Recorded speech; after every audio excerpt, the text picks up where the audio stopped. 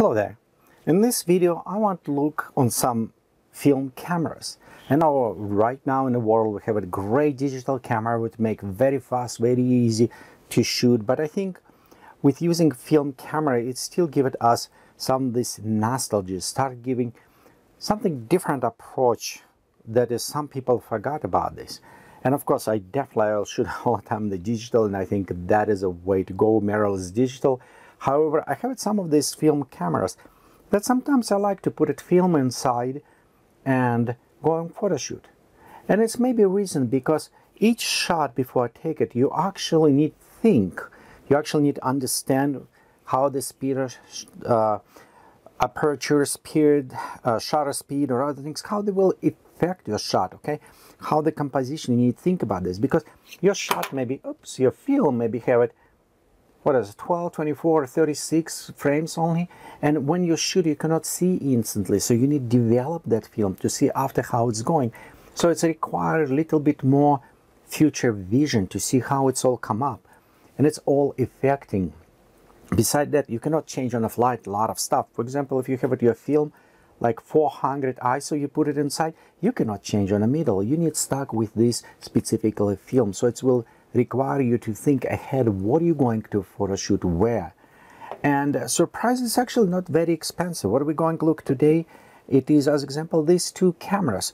Of course I shot with many different ones. For example, this is one of my first Canon film camera. I shot before with a bunch of Russian cameras, and this is automated. It's very easy, just point and shoot as well. It's not that hard to use it.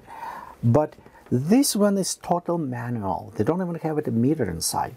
So let's look and see something about these cameras. You know, why you want to shoot manual. What is it? How you can select manual camera. What is the best selection? I want to share some of my knowledge on this. And this is two cameras. It's a Fed and Zenit. They come from the Soviet Union era. And you notice I have tons of different heads behind me, and I think it's appropriate to wear head from that time. So kind of matching our era, what we're going to speak about this. And we'll start probably speaking with our Fed 1 camera. And a Fed camera, it is named after Felix Edmundovich Dzerzhinsky. He's a very hardlined Bolshevik who actually joined just before revolution. He joined Bolshevik party, but he always was with the Polish and Latvian, going with all the stuff. He was going very hard line in a way you cannot deviate, and he did not hesitate to just eliminate people who doesn't like it. He actually was one of the who created first concentration camps in Soviet Union, which is later Germans copy to create their own concentration camps. He also was father and was putting on creating organization called Cheka, which was on charge to find those oppositions and kill them, eliminate them, to find some criminals. Later actually Cheka became NKVD, later KGB, and now FSB. So it's all these different organizations. So he was father, and I remember from time when I was kind of in border patrol, it's which part of KGB, we always have his portraits there, kind of, and people like that person because he is very strong leader, and people follow them. People call him before Железный Felix, which is mean Iron Felix, kind of like bird. So it's going after him. So people worship almost those guys. People without understanding that behind them it's this very blood trail going, because he is directly indirectly involved. Probably over 1 million people was killed about this. So in this camera, because his strong character, named after him. So this is one part, dark part of this. The second, you need to understand that around the revolution time, 1917, 20s, around this time was civil war in Soviet Union and Russia, and a lot of adults was killed. So many homeless kids was on the street all over the place. So what they done, they take them, put it in orphanages. And kids sitting in an orphanage, it's not going with Soviet Union ideology, because they were saying who does not work don't eat, and so we'll make them work. And the first cameras was actually assembled Fed on one of those kids' orphanage. So overall, we can say specifically after third camera, behind you have this dark history. You have the mass murdered person who actually named it after, and you have a children labor who put it part this together. So this is kind of history, and maybe some of this history was affecting how you will treat the camera. Hopefully not, but overall it's a very beautiful piece if you take all the history out. So the third was created part of the after Zenith camera and a copy with a Leica 2. And if you ever hold the Leica 2 in your hands and you hold them together, you'll find unbelievably similarity because they actually copy one per one. And one people say it's a knockoff or whatever. And when the revolution happened, every country kind of was turned away except Germany. Germany sent a lot of engineers. It's actually have a special city on the Volga River, which was Germans engineers was living, and other ones it's like settlement there. And a lot of German engineers coming, and they brought technology and they helped build factory and all this stuff. And the Leica, of course, was copying from German camera in Russia because it's what engineers coming from. So in some cases, if you hold Leica and Fed 1 or Zorki, you will find out unbelievably like one-to-one threads, position, everything is very close. So if you ever want to have it shoot on a original Leica 2, you don't need to spend $1,000 on this camera. You can buy these ones, it's around $50 each. You can buy one of that camera which is very close to resemble to that, and it's give you this kind of experience to work with this. Also keep in mind, because it was produced in Soviet Union, and sometimes quality may be not applying, and I will tell you how to look for the better quality of the camera when you're getting. So okay, this is a Fed 1, okay, and how I say it was copied after Leica 2, which is used parallax focusing system. To actually use this camera, you take the lens, and you can see you kind of take a lens and you pull out, and you kind of need to lock this lens. And when you lock, it's set. So now it's ready to shoot.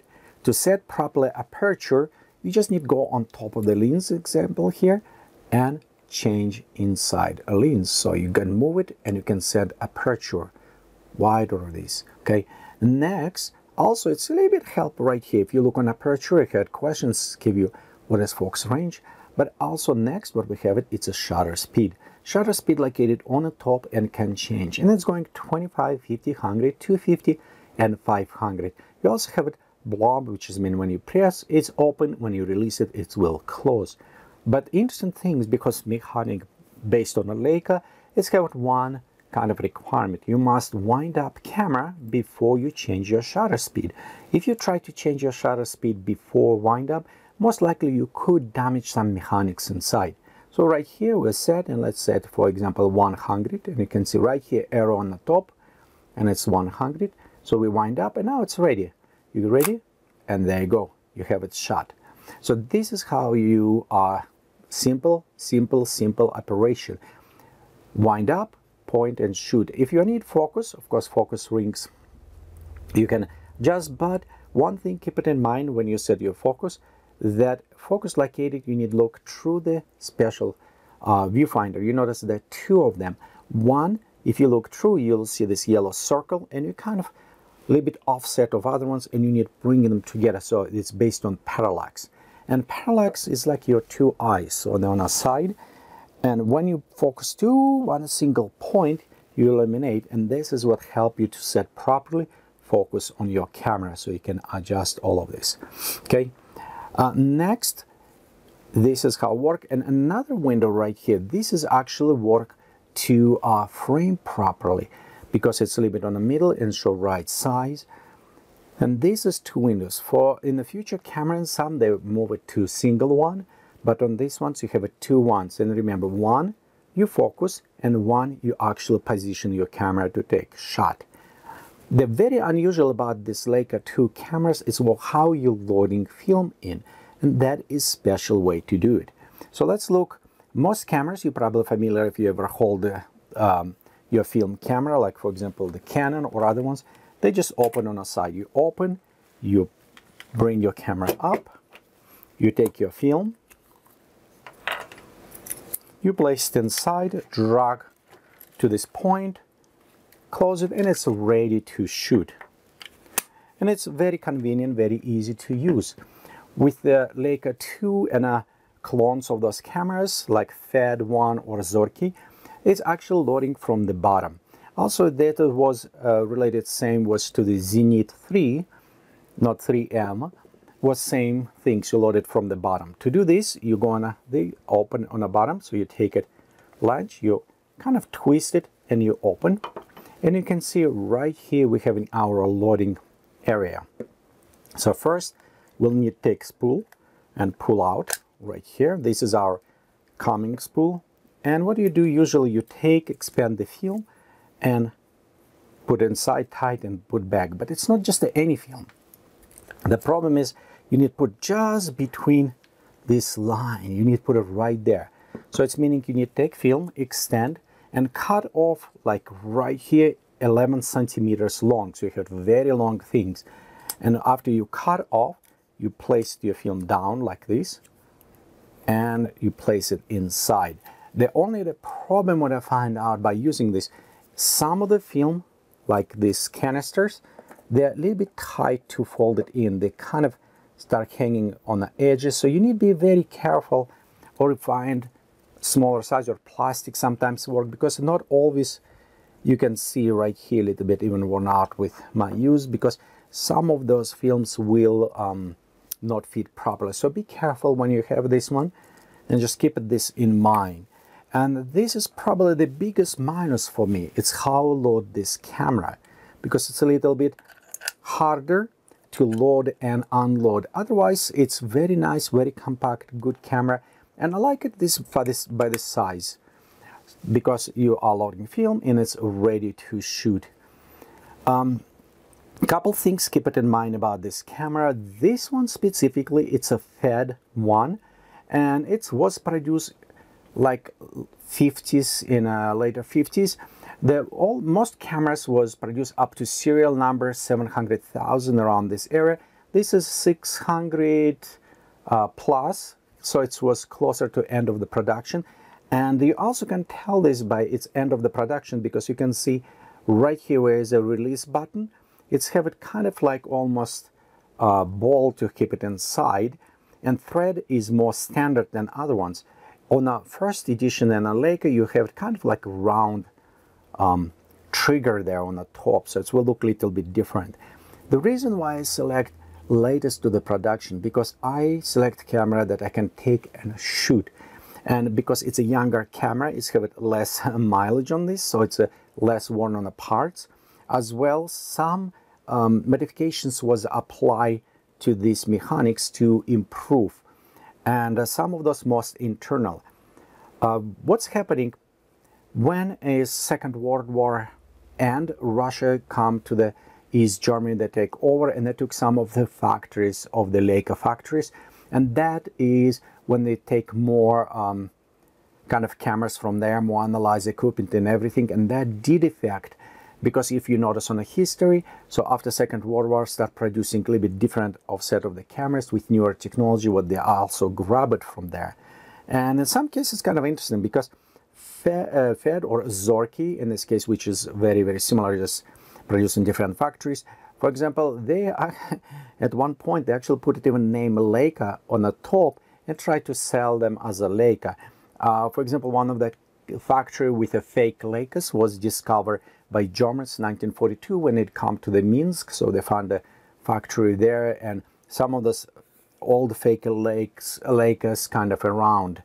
And but overall, this is very simple. Use the camera, so you kind of open lens, focus, set your shutter speed, whatever you needed, aperture, and it's ready. You can use it flash with this, but it's have a little bit limitation how you can use it, because it is not hot shoe right here, it's just normal cold shoe, so you put it flash if you need on top and use it with a blow, but other things.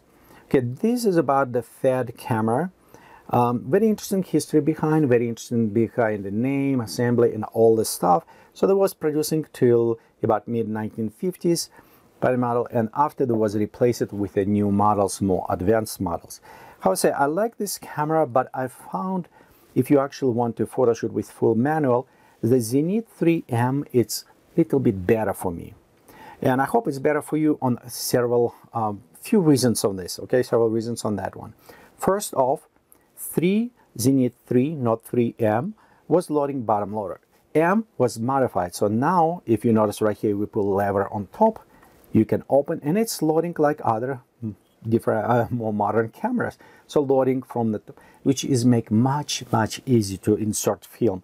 So you pull this up on top, put it your film, drag, place it, hold right there, lock, and it's ready to shoot for you. The both cameras was using our horizontal type of the shutter. Horizontal type of the shutter, if you notice right here, it is 2 curtains. So let me do this. Again, we want to wind up before we change any speed. And again, notice the wind up, you don't need a kind of scroll, you have it a nice lever. It's another thing what I like about this. And I will go to set to the blob right there. And notice what's happening. If I press once, it's open first curtains, and now it's second curtains closing.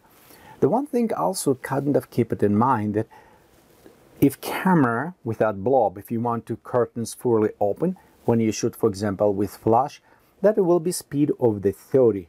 So on both these cameras, if you want to use it flash, you must set to the 30. And you actually notice right here, have it X letter by the 30, which is meaning it is a flash set. So let's, this kind of small things about the shutter speed. Just overall, one thing I want to show you also difference on the shutter speed, that again, speed right here was up to 500, and it's because the horizontal shutter speed. On the new cameras, you're using more as the vertical type of the shutter, and it's a metal, not curtain, so they can achieve quite a bit high shutter speed because of this. Okay, that is about shutter speed.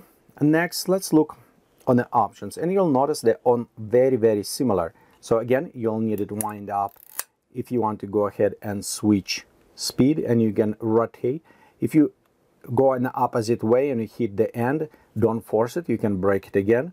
So right here it's a 125 shutter of the speed set, and now it's ready. Again, we can point focus, we can set our aperture, and you can see again on the lens right here is where we set our aperture, there's where we set our focus.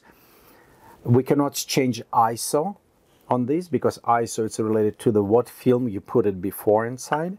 And now you're ready, just point and shoot. And one thing nice about this, because it's a mirrored camera, so you can see through only one viewfinder.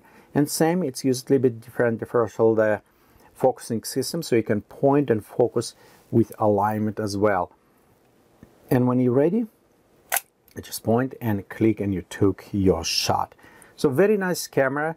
It's also provide for synchronization for our flash. And when it's provides synchronization for the flash, you'll notice on top we'll have it 2X and M, which symbolize X will be for electronic flashes and M for older type flashes that require a little bit time till they're going to full bright. And if you remember, maybe those single-use flashes, when you put it in inside, have a teeny tiny wire, so you push it and poof, kind of flash it by burning inside. So this is what for the M, they require a little bit preheat time, so it's meaning curtains won't open all the way instantly. It will give it a little bit time to warm up. But most time you probably will use the electronic flash if you ever used, and it will be on an X. We also have a self-timer up front of the Zenith 3M, which we don't have it on some of these cameras. And that is nice if you take pictures. Both cameras have it mount on the side, which was within the original Leica, and I'm not necessarily like it if you're using heavy lens. It's kind of a bad place to put it, but again, this is what they was done originally. And of course, all new cameras, most mountains, you will have it on the middle to center for using with heavy lens. 6870, I don't have a precise time on this date.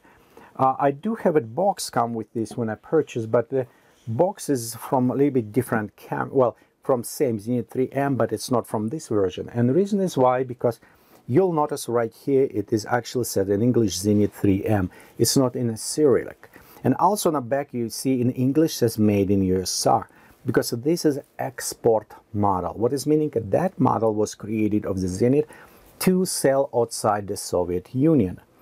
and I selected purposely export version. For me, living like 20 something 30 years in Soviet Union, we always have distinguished, I remember, because the product that produced for sale outside the country, it always was higher quality, because they kind of need to show up, hey, look how Soviet Union is great.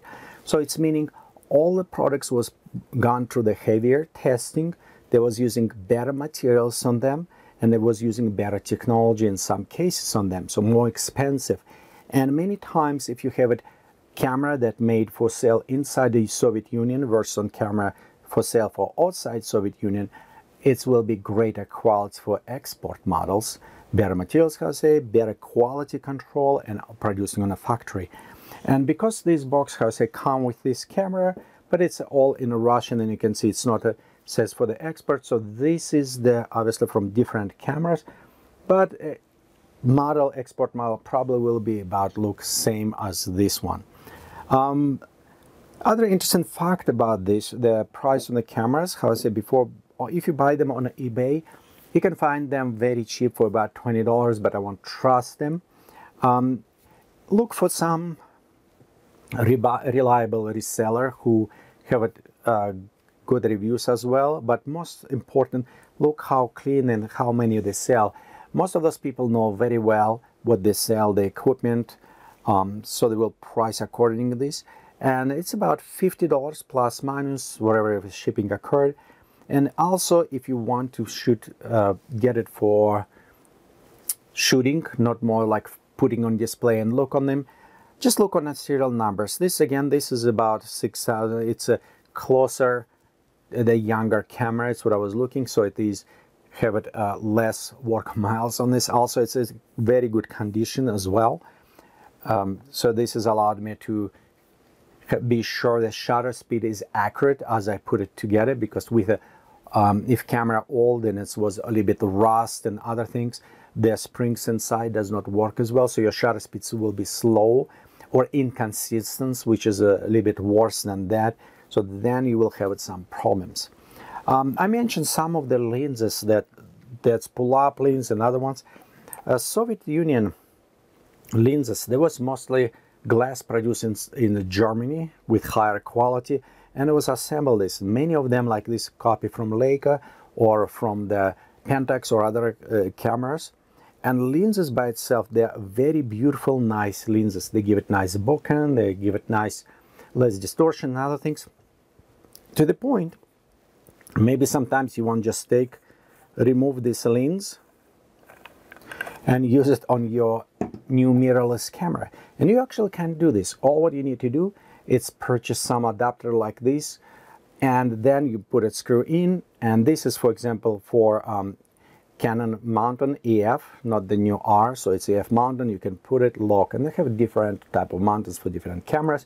However, this one M42 and this is M39, so it's a little bit smaller thread. This is specifically won't work on this lens. It's work for more Helios and a little bit other ones. But again, you can get it those adapters and work.